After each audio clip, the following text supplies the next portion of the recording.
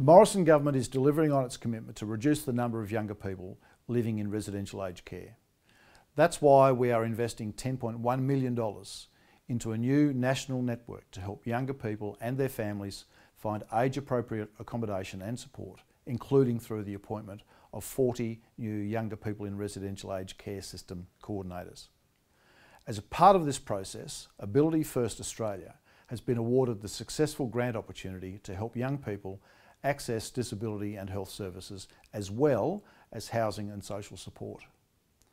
More information about the Younger People in Residential Aged Care Strategy 2020 to 25 can be found on the link below. Authorised by Richard Colbeck, Liberal Party, Devonport.